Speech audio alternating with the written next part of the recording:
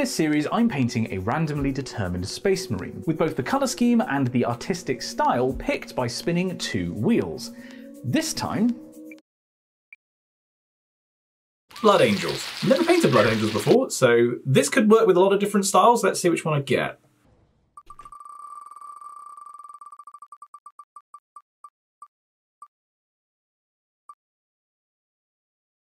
Oh, okay. Right, that's gonna look sick, actually.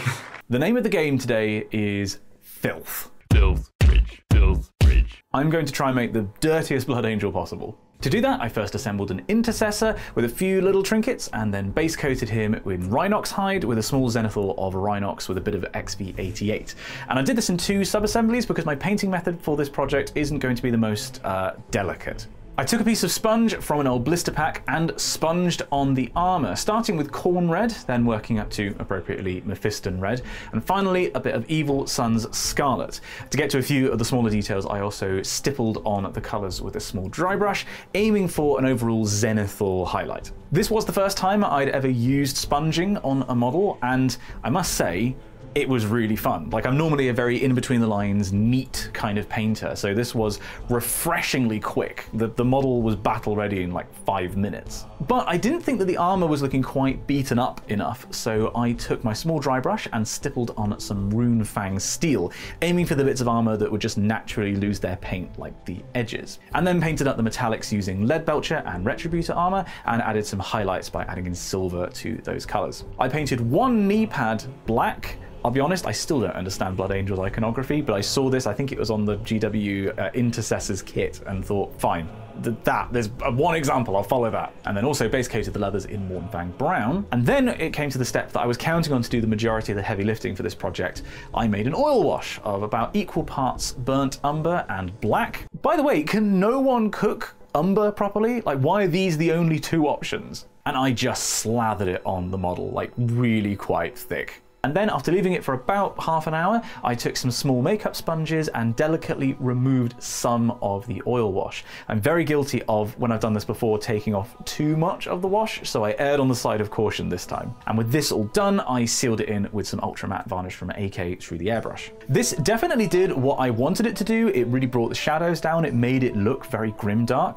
But a side effect of doing washes like this is you just lose basically all contrast. So to try and bring some back, I stippled on some more Rune Fang to the armor, picked out the joints of the armor in grey, and added some more traditional highlights to the metallics and to the leathers using some XV88 and then a bit of flayed one flesh for the extreme highlights. At this point, I assembled the model and I felt like it was still lacking some contrast, so I stippled in some more Mephiston Red to the armor in a zenithal pattern, and that really punched up the saturation contrast of the model. And then the eyes. I've had a whole saga with my Harder and Steenbeck Infinity airbrush. I've got a kit that has 2 needles, one of which is a 0.15mm, and long story short, I've only just been able to get it working. So I thought this was the perfect opportunity to use it and punch up the contrast of the model again and give it some spooky, glowing green eyes. So I painted the lenses white and then airbrushed some white ink in the surrounding area for the glow effect. And it was way too much.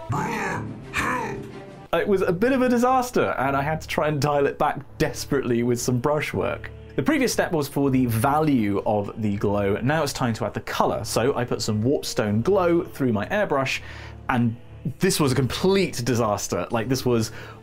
there are so many clips of me just desperately trying to save this model, first with the airbrush and then resorting to regular brushes, and I think it just about worked. I think it's okay.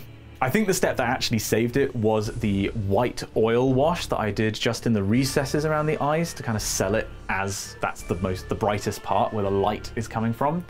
I've learned some lessons, I think, in how I use the airbrush. I think next time will be better. This is okay. And speaking of okay, at this point I thought the model looked pretty good, but it was not as filthy as it could be. So I took some Sterling mud out and I slathered it over the legs of the model and then gave it a coat of Ard Coat to make it look like really glistening, claggy mud. The transfers went on and that just left the base, which at the suggestion of my friend Joe, I thought I'd do as a marble base.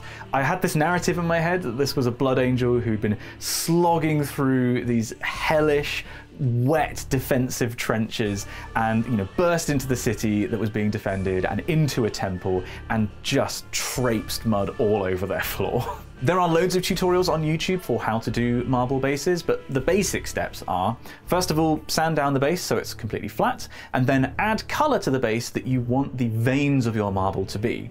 In my case, I knew I wanted them to be green because the eyes of the model were green, and it would sort of tie the whole thing together. Then you take a baby wipe, dry it out in the sun, and then tease it apart until you've got fibers showing.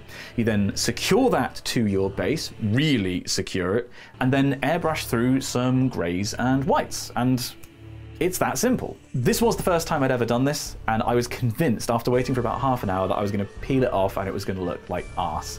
And no, I was genuinely stunned when I did this. It looks great, first time. So I applied some gloss varnish to the base, attached the model, and then I just had to add a bit more Sterling mud, and of course, a messy footprint, and Blood Angel was done. This guy was faster than previous projects. I think I spent 8 to 10 hours maybe on the model, and it was really fun. It was really fun to experiment with different techniques. Like I said, I've never done sponging before. I'm not normally this kind of painter, like a grim, dark, messy painter, and it was a fun experiment that, honestly, I could see myself doing an army like this. As well as the technique being different, though, I really liked that the end result is a model that I came up with a narrative for. Normally, when I come up with models, I don't think of how they got to that place in time, like how they arrived at that base. You know, sometimes I've got a theme, sure. But this guy, I actually had like a narrative to him, and I think I'd like to do more of this going forwards. I've definitely learned lessons, both technically and in how you approach painting from doing this. I'm just really enjoying this project. This guy's completely different from the previous two Marines. So that's 3 models in the random Astartes project completed, all in different styles. And, well, next month's going to be different again. Next month, I am going to be painting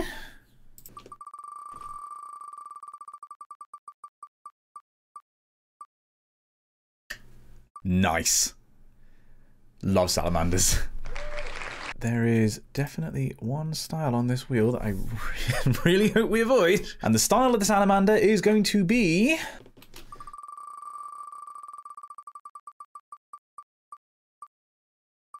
oh. Oh. Okay. I don't know what that's going to look like.